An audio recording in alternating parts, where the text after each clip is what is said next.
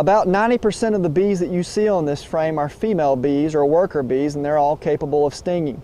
But as you can tell, they're remarkably docile. I'm not doing anything right now to threaten them, so I'm not actually even getting stung as I grab these big balls of bees. A couple of things to notice here as well is that as the bees patrol this comb, they're undergoing or doing a number of different tasks on these cells.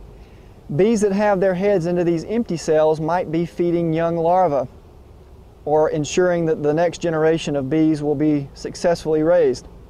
I actually have two different types of bee here.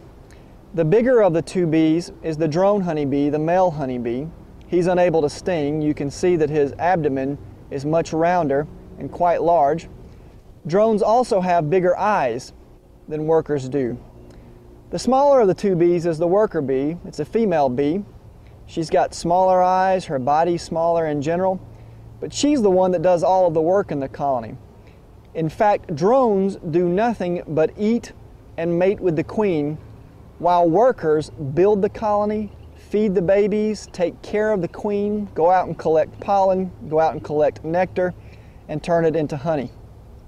Drones are very interesting because their reproductive organs are all stored inside of their abdomen.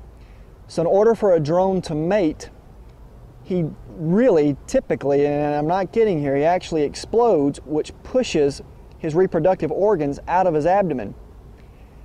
Queens and drones do not mate in the colony. They both leave the colony and mate in the air.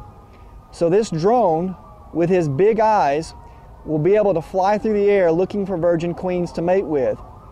When he finds one, he'll actually mount her, and that explosion that I was just describing will take place, forcing out his reproductive organs.